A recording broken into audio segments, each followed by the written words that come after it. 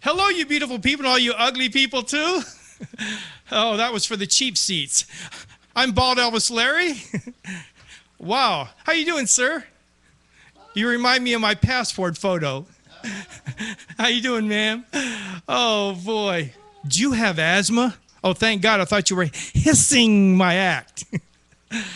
Boy, I'm from Akron, Ohio. Any Buckeyes out there? That's the state nut. Boy, Akron's known as the rubber city. I kid Dad, I'm glad he wasn't wearing one or I wouldn't be here today.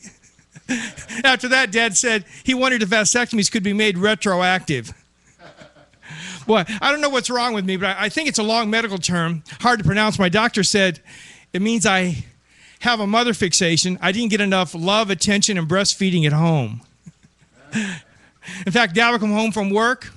I'd come out running. He'd whistle and say, "Here, boy, here, boy." I'd have my arms outstretched. He said, "Not you, the dog."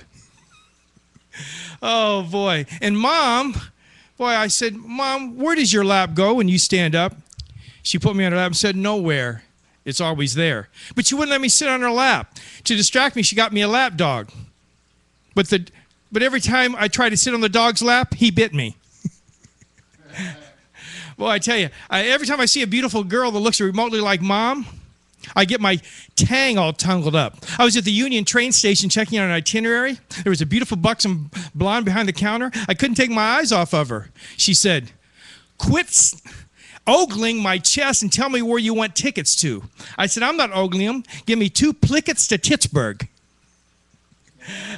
Oh, boy, what an experience. Then the other day I was out with a girl in an intimate moment. I said, "You remind me of Mommy." She said, "Get off me, you creep." I said, "Gee, you even talk like her." Well, I tell you, Mom was a great cook, too. One time I found a fly in my soup. I said, "Mom, there's a fly in my soup." She said, well, there's a fly that knows good soup." And then I said, "Mom, there's not one clam in my clam chowder." She said, "Well, yeah, I guess you want angels in your angel food cake, too." Boy, oh boy.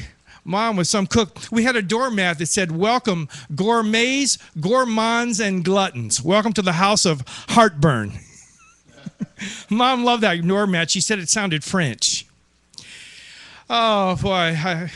I love everything about Mom's cooking. In fact, I used to help her with breakfast. She'd make the toast, and I would scrape it.